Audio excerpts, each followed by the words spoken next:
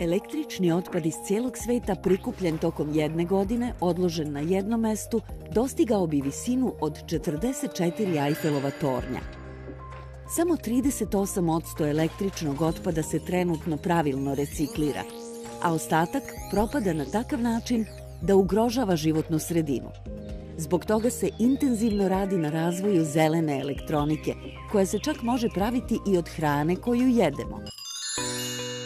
Jedan od 5 timova u svetu koji se uspešno bavi ovom novom oblašću je međunarodna grupa istraživača pod pokroviteljstvom Gorana Stojanovića, profesora sa Tehničkog fakulteta Univerziteta u Novom Sadu.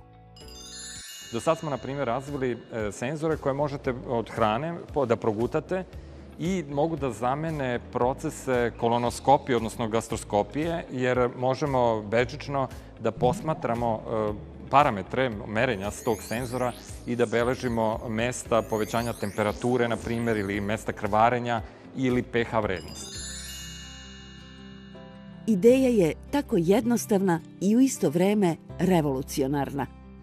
Senzori u biomedicini kojima se mere određena svojstva, na primjer sila zagrižaja u stomatologiji, pravi se od sira, brašna i fondana, a električni impulsi se prenose putem glazure od jestivog srebra ili zlata.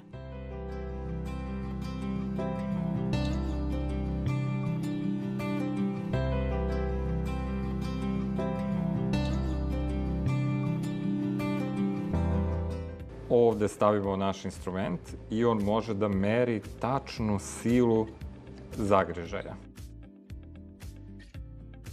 Konkretno u ovom instrumentu sada, za naš senzor merenja sile zagrižaja, smo na 3D printeru odštampali oblik naših zuba i na displeju postavili tačnu vrednost sile koju želimo da bude aplicirana.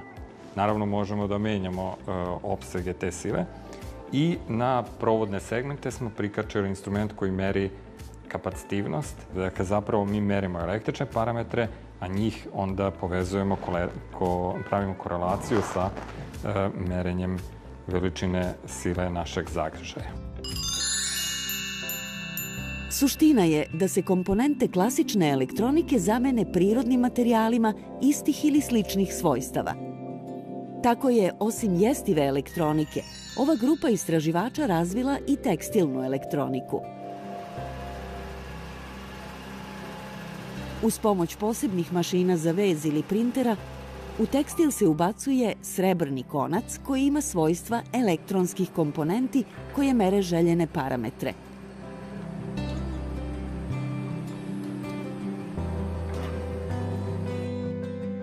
Na taj način su nastali pametni zavoj i pametni konac za zube. U okviru tog projekta do sada smo razvili na tekstilu senzore koji mogu da detektuju, na primjer, vlagu ili senzore koji mogu da detektuju status rane nakon povrede, na primjer, koncentraciju bakterija na rani ili mesta pojačanog krvarenja. Takođe, dentalni konac smo preuredili, odnosno napravili tako da zajedno sa našim tekstilnim srebrnim nitima može da ima senzorska svojstva i može da detektuje različite bakterije, koncentraciju bakterija u našim ustima. Ova avangardna grupa naučnih istraživača u Srbiji ispituje domete primene alternativne zelene elektronike, spajajući do sada nespojivo. Ovakav pristup nauci snažno podržavaju evropski fondovi. Poput kompasa usmeravaju savremene naučne tokove ka inovativnim i zdravijim tehnologijama.